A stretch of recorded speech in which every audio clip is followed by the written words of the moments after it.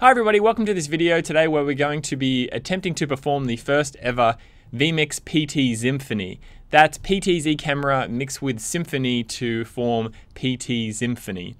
Okay, so what does that mean exactly? Well, it actually means that we're going to choreograph 5 PTZ cameras that we've got here with vMix and using an Xbox controller, and we're going to perform that to music. So that's what we're doing today.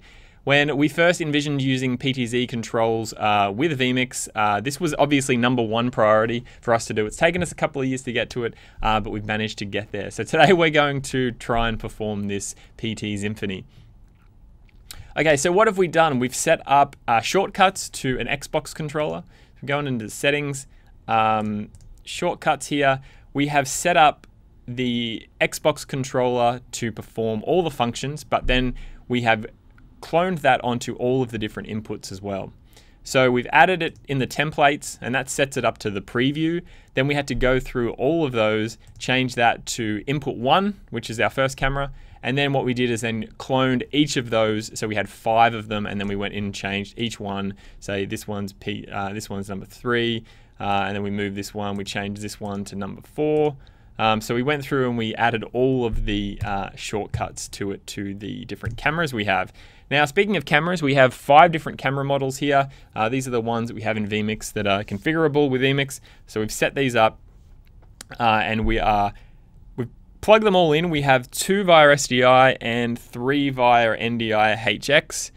So the ones that we could go NDI HX we have, and these ones are done via SDI. So we've got 5 ready to go.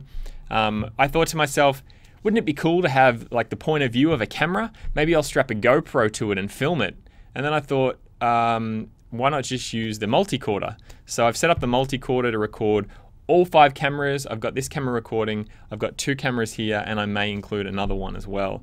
So that is what we've got set up for the PTZ Symphony. So hopefully, in theory, when I control the Xbox controller, when I move left with 1, all of them will move, and vice versa, so we can maybe choreograph it to this music. So that's it. It has taken me a little while to set up, but hopefully it will work. So here we go.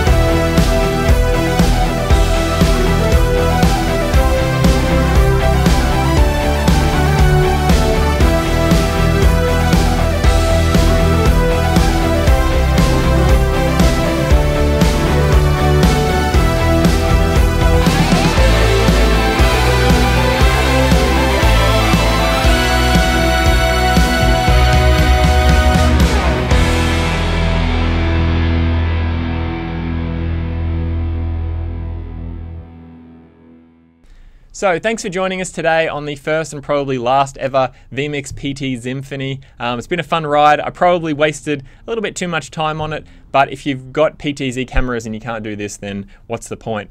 So I just want to thank all the PTZ cameras. All of these are controllable directly in vMix. If you have any questions about that, you can send us through an email or check out the PTZ page on our supported hardware page. I want to thank the Academy. I want to thank PI Engineering for helping us out with some of these Lego minifigures with vMix on them. That's great. And everybody that helped behind the scenes, which was just me. Okay, so thanks for joining us. So if you have any questions or anything about PTZ cameras, we have another PTZ tutorial on how to set them up in vMix.